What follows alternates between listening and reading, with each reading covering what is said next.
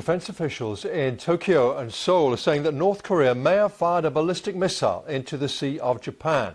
If confirmed, this would be Pyongyang's first ballistic missile test since the Biden administration took over. So far, the South Korean government has just spoken of an unidentified projectile.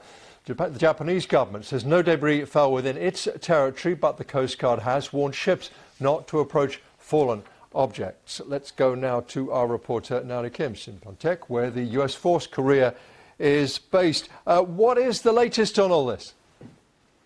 Oh, yes, it was actually around 7:30 Thursday morning Korea time that when the South Korean Joint Chiefs of Staff informed reporters that North Korea has launched unidentified projectiles toward the sea between the Korean peninsula and Japan.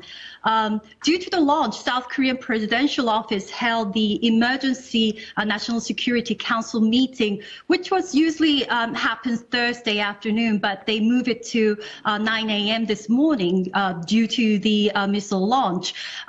It was not immediately, as you said, that it's identified whether it's ballistic missiles or just a normal missile or short missile or long range, mid range. We don't know that yet, but which would be, if it's a ballistic missile, it would be the violation of the UN Security Council resolution.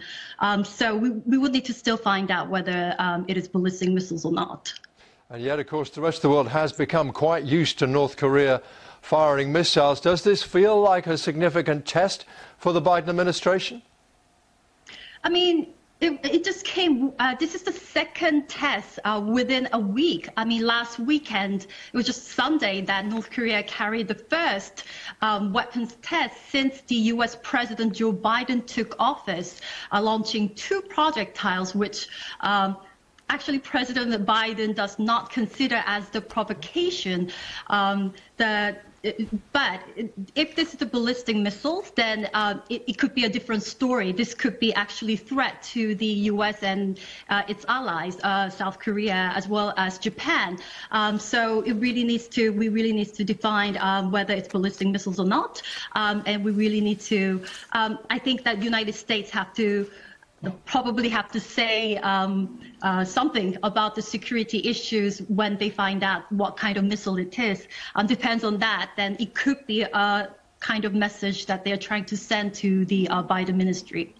Naomi Kim, thank you very much.